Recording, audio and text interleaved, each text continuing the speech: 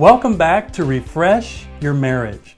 We're going to dive into a subject that's really intimate, sex and romance. That's right, they're both important. They're equally important. And we want you to refresh your marriage sexually and romantically. A husband complained one time that his wife wore so many layers of clothing to bed, he didn't even know how to begin with his sexual adventure with her. Between the sweatshirts and the sweatpants and the 3 layers of socks, and sometimes she would even wear gloves. It's like the guy doesn't even have a chance. And I want you to know that we're all wired differently. Our body temperatures are different. Our perceptions are different. Some people like the lights on during intimacy. Some like the lights off. Some like intimacy in the morning and some in the evening, and everything in between. We want to talk about this because it's really important. And I believe that what goes on in our bedroom and our romantic relationship has a tremendous impact on every other aspect of our marriages. It says in 1 Corinthians chapter 7, verse 3, at the top of your handout. And it's talking here about sex and sexuality. And it says husbands should fulfill their marital duty to their wives sexually. And likewise, the wives to their husbands. The wife does not have authority over her own body, but yields it to her husband sexually. And in the same way, the husband does not have authority over his own body, but he yields it to his wife. And then it says, do not deprive each other except perhaps by mutual consent and only for a short time, so that you may devote yourselves to prayer, then come back together again sexually, so that Satan will not tempt you because of your lack of self-control. And there it is. This scripture tells us that we should not withhold sexuality from our partners, because frequent and often sexuality within marriage protects it from Satan and his tricks and his temptations and all that goes along with that, especially in today's culture. There are so many ways now that Satan can creep into our relationships, and our intimacy sort of goes out the window, and our closeness and our sexuality. And if we're not careful, we start looking for it elsewhere. And that's why this passage is here, and that's why it's so important. I want to talk about sex, and I want to talk about romance. So let's unveil this, let's unpack this. I mean, ladies might be more interested at times in talking about what goes on before sex. I hear this quite often where wives might talk about the specific details of what they'd like to see happen in the relationship that makes them want to be sexual. Men, they kind of reverse that. I see men sometimes just saying, listen, if we're sexual, that really inspires me to be relational. While the wife is saying, well, if we were more relational, I'd want to be more sexual. To some degree, not all couples are wired this way, but to some degree, there's an imbalance. There's this opposition.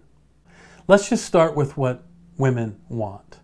And I know there's exceptions to every rule, but in general, we're finding that women care more about what goes on before the sexual activity. So using football as an analogy, I would say that they care more about the pre-game preparation than the game. Or what goes on before the touchdown matters as much as the touchdown. What is the pre-game show? So guys, if you're taking notes, write this down. The pre-game show. What is it? The pre-game preparation. And as you round the bases during this segment, guys, I want you to get this out of her. Get this out of your wife. What specifically is it about the pre-game show that she likes the most? What does she want from you a day in advance, or the day of, or an hour in advance? Some women want their husbands to do housework before they have sex because it turns them on. It's like, vacuum the house for me, will you? Do some laundry, shake the rugs, sweep the floors, do the dishes. And guys, you might be like, what does that have to do with sex? Well, for some women, it has everything to do with sex because they feel close to you. They feel like you're contributing to all the needs of the home, and they love that. So it's important for you to round the bases in this segment, guys, and get out of your wife what is it that she needs from you the day before sex, the day of sex, leading up to sex. What does the pregame show look like? Now let's move into the actual sexual activity. This kind of leans more towards what guys want. And I would just say, ladies, when you round the bases, I want you to get out of your husband what he wants, how often he wants it. It's one of the big complaints men might have is the frequency that their wives initiate sex. And so, ladies, I would talk to him about that. What does it mean to initiate? How often would he like you to initiate?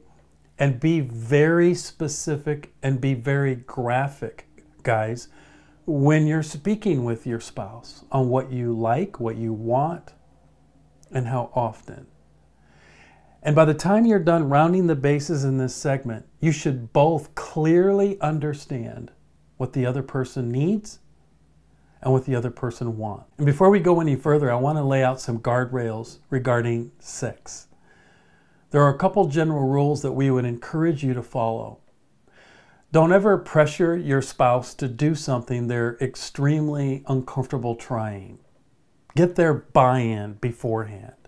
Secondly, don't include anything in your marriage relationship that would be pornographic or that would include any images, videos of other people ever.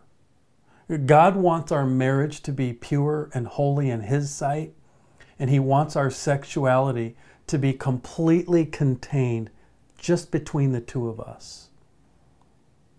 But within those guidelines, have fun, experiment, talk about it first, agree to some things first, and stretch yourselves a little bit and think outside of the box a little bit and talk through it, communicate through it. One last thing to remember regarding sex. If for some reason you or your spouse is unable to engage in sexual intimacy, and to be specific, sexual intercourse, I want you both to discuss alternative things that you can do that would be sexual, that would still stimulate each other and enjoy that part of your relationship. I would also encourage you to go get some special counseling, either from a doctor or someone to help you if you're really struggling in this area. And lastly, there are so many things that you can do that are intimate, that are non-sexual. So keep all that in mind. I think intimacy, whether it's sexual or non-sexual, can be very powerful. I know couples who spend almost every evening with back rubs, foot rubs, sitting side by side on their couch, maybe holding hands as you go for walks. I used to watch my father put lotion on my mother's legs almost every night. It was also not uncommon for me to watch my mother lie her head down on my father's lap and he would brush her hair. Neither of these things are sexual, but they are very intimate. So as you round the bases, be mindful of this, be very sensitive to each other. Build this part of your marriage so that you can feel refreshed and renewed. I'd like you to do something a little different as well during this segment. At the bottom of your session log on the first page, it says document your commitments. And by now you know what that means. You're going to round the bases on the issues that populated in your assessment. You're going to solve and resolve them. But in addition to that, in that segment at the bottom of your page, I'd like for you to write down specifically one thing you would like from your spouse that's sexual or romantic. So I think for the men, I would lean towards write down one thing or two that you would clearly want her to know that you need sexually. And for her, I would have the wife write down one or two things that you need from him romantically. Be specific. Be very, very articulate. And in this way, you're going to discover more from each other. And then share that with each other so that you can take it to the bank. You can take it in the next week or two and allow it to change you. Allow it to change your relationship for the better. That's what refreshing your marriage is all about. Learning from your spouse and then applying it. When you're done with that, go to the next page, answer the remaining questions. And now I want to hand you over to Dr. Emerson Eggerichs as he unveils his wisdom and his thoughts regarding sex and romance. I'll see you soon. Welcome back. Well, we're going to dive into a subject now. So you've gotten through a lot of segments. We're proud of you. You're doing well. You're rounding the bases. You're learning a lot about love and respect, what it means, how to do it. But we're now going to embark upon a subject that might be exciting to you. I mean, you might have been like, man, I can't wait to get to this segment. Sex and romance. And the word sex might really excite one of you or both of you, and the word romance might excite only one of you or both of you or neither of you. We would need to unpack all this. I often feel that sex can often be a barometer that is sort of reflecting the health of the overall relationship. So Emerson, what do you think of that? Do you have a thought regarding that sentiment about sex being a barometer? And what say you? Well, yeah, I mean, I think it works both ways. Obviously, if the relationship is not healthy, it certainly is going to adversely affect, the sexual relationship. But there's people out there, conservative sex experts, who sometimes talk about just move forward sexually, respond to each other sexually, and it'll enhance and help the relationship. And so there are both sides of that equation. I think I'd agree with both sides because recently I talked to a counselor and he said, I just tell couples, have as much sex as you can, and you might find that the other issues become a little more minimized. Not to minimize your pain, but he makes a good point. Also, I believe in scripture that sort of indicates that frequent intimacy can act as a shield against Satan, his temptations, and all of the like. But here's what I want to do. In what ways does love and respect enhance our sexual intimacy and our romantic intimacy? Or maybe in what ways does a lack of love and respect affect the bedroom? What are your thoughts? Well, I think there's a gender issue here that sometimes we don't pay attention to. Obviously, we all know, or we should know, that a woman is going to respond sexually if she feels loved. One of the points I make is that the key to arousing a woman sexually is by not trying to arouse her sexually. I mean, the point is you need to love her for who she is, independent of the sexual relationship. Affection without sexual intent, conversations without sexual intent. That's the irony, and that is a reality. And some say that romance is the drama for a woman, sex is the intermission. And God has just hardwired her differently. But that doesn't mean that she's disinterested in sex. She very much wants to be sexually intimate on a frequent basis, but the things that stimulate that are not necessarily sexual kinds of things. I mean, for instance, if she goes to a wedding with you, she will perhaps be sexually aroused that evening because when you talk about love, you talk about relationships, you talk about care, you talk about how two people met. These are the things that stimulate a woman.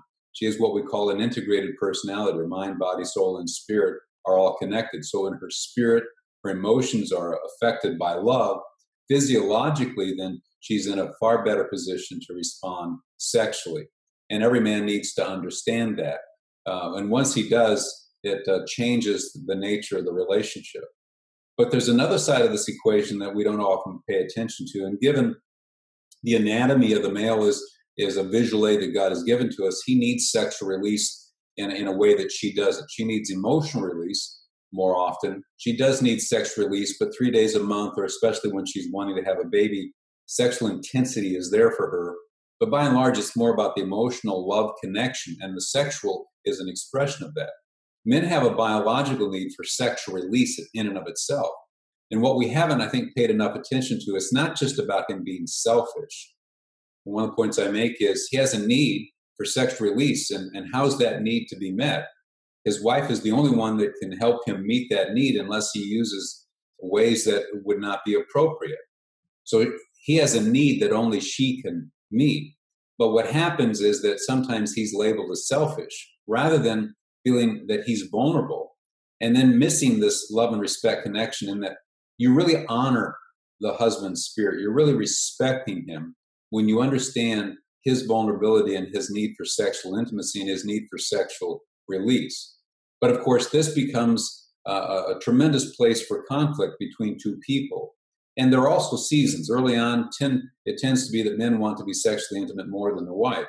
But when they're in their 70s, he's less interested, and she wants that affection and sexual intimacy more. There are these seasons. So this is why 1 Corinthians 7 says each is to fulfill their duty to the other. And in 1 Corinthians 7, Paul is making the point that basically both have a need for sex. But what he also makes the point is, he says very clearly, the husband does not have authority over his own body, but the wife does. And the wife does not have authority over her own body, but the husband does. He's talking there about each has equal say when it comes to sexual intimacy.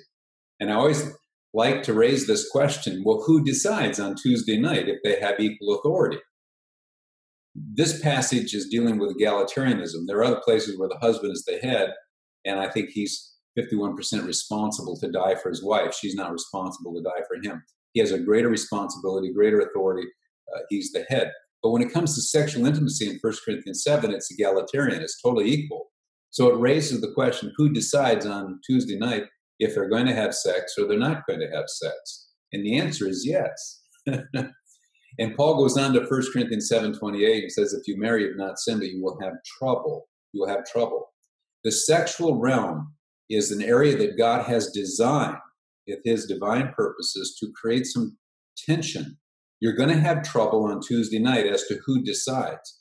And Matt, many people have not come to this realization, and they think that they have a bad relationship because on Tuesday night, they're at odds with each other. They have these clashing preferences.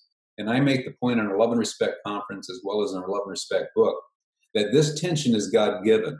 And two mature people need to accept this and realize that there's going to be an ebb and flow here.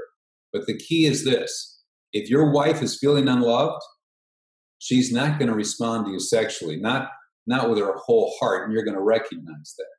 And so the challenge for you is you need to ask yourself, does she feel loved by me? You can't be harsh and angry with her and then expect sexual intimacy. Does my wife feel loved? If she does, she'll respond to your humble appeal.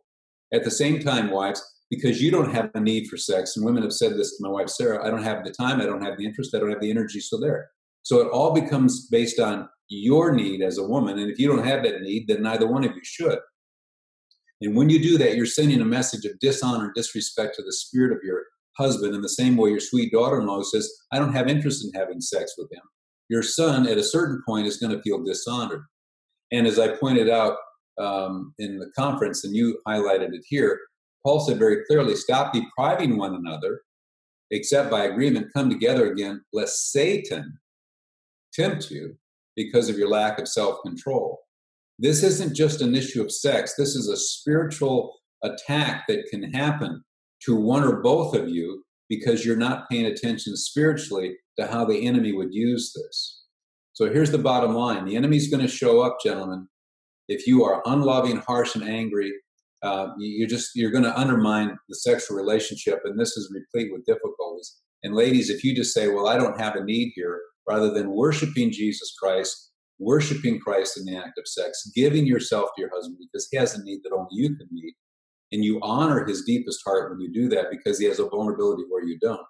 If both of you move forward on the love and respect approach to this, even though it may feel sacrificial, there are going to be times she's tired, she's exhausted, she's got the flu and 3 kids under 5, and she's going to say no. But if you huff and puff and, or you try to say, well, it hurts me a little bit, but I understand. If over the period of time you're empathetic, but you keep meeting each other halfway, you will do fine.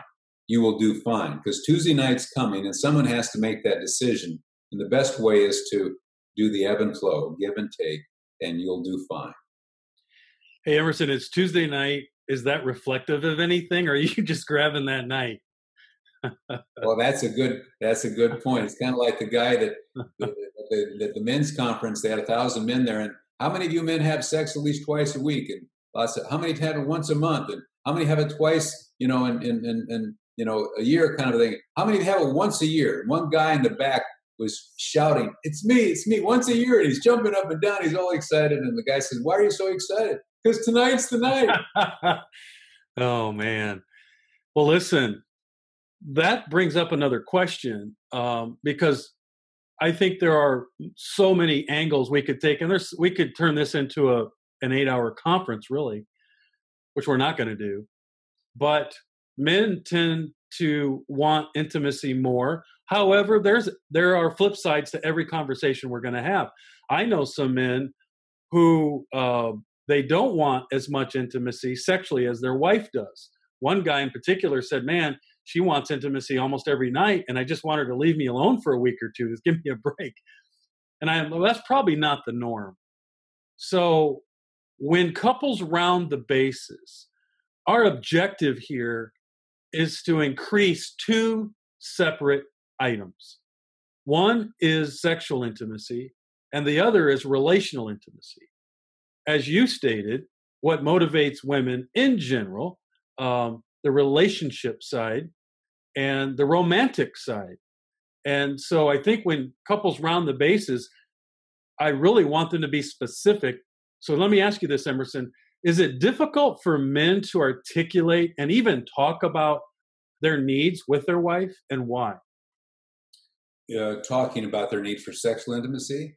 Yes. Yes. I mean, I think people are very self-conscious. This is a very, very intimate conversation. And what happens is we end up sending messages of anger, we have attitudes, we pout. We're trying to send a message, as we talked about earlier. This is that language. It's not communication. It's mutual understanding.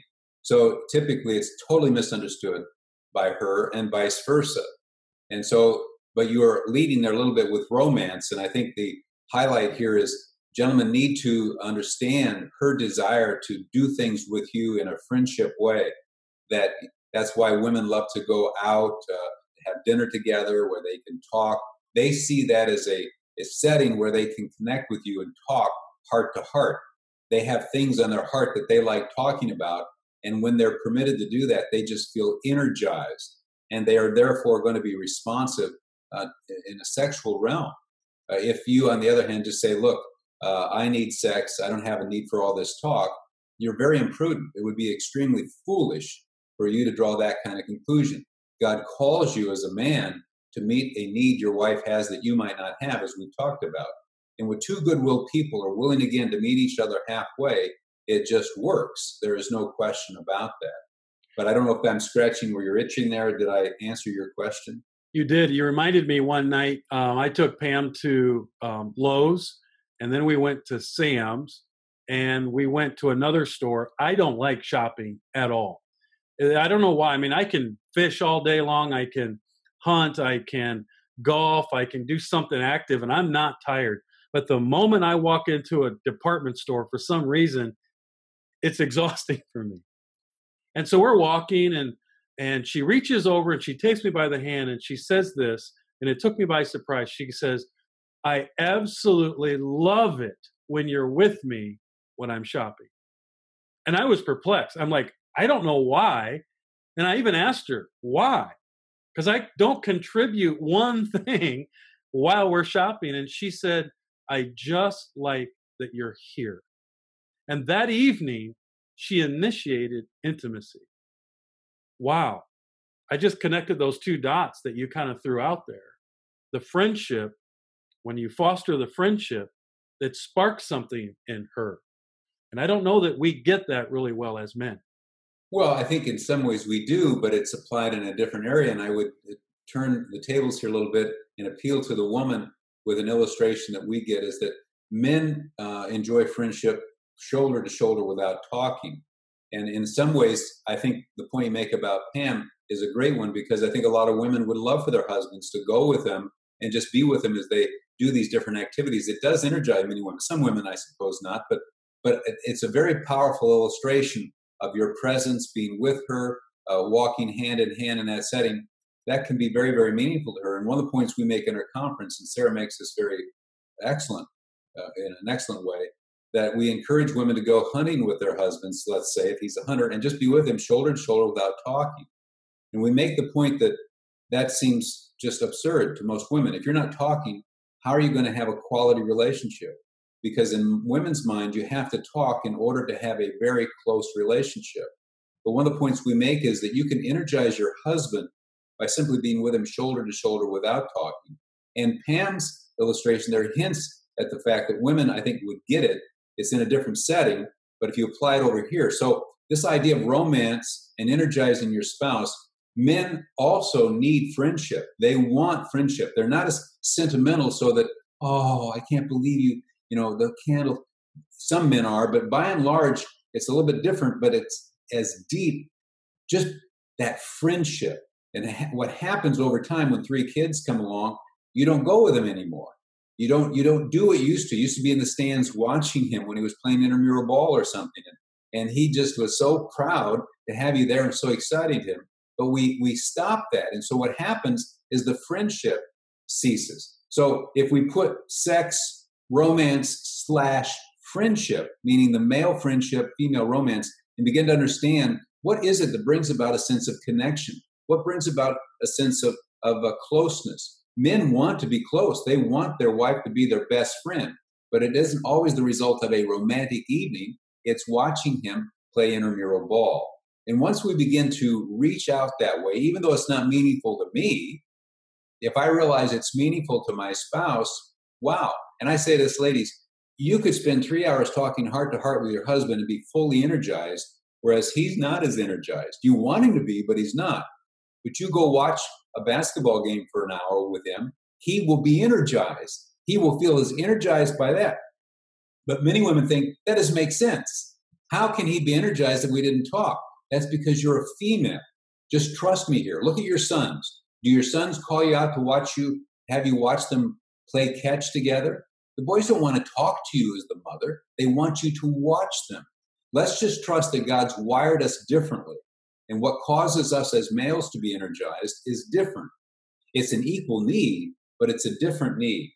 As we work with each other on this, we'll begin to grin. We'll begin to get excited. And you can do this. You can do it. It's not that hard. You're meeting a need that the other person has, even though I don't have it.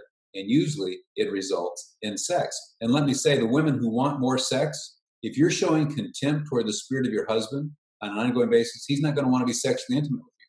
No husband wants sex with a woman that has contempt toward him. He's just going to shut down on that any more than a woman wants sex with a man who's harsh and angry and unloving. Once we get in tune, though, with this love and respect dynamic, healing comes quite quickly. So apply it. Don't be afraid. You have power. Yeah, I like that. And I also want to remind the viewers that when you round the bases and you face some of these issues and you learn how to score and you learn how to resolve your issues in a way that doesn't hurt the other person, and for some of you, it's the first time you're ever going to experience this, and the outcome is going to be wonderful, and it's going to start to stimulate feelings inside your heart, and it's going to foster the friendship that Emerson's talking about here. And the outcome of that is often either romantic or it stimulates sexuality. But as you know, in watching this segment on sex and romance, you still have work to do at defining some details as you round the bases. And you also need to define some details about what the romantic friendship looks like. And so that's your role for this segment, is to look at your assessment, figure out some of those points that need to be addressed, round the bases, and score. And so there you go. You're released. We look forward to seeing you in the next segment.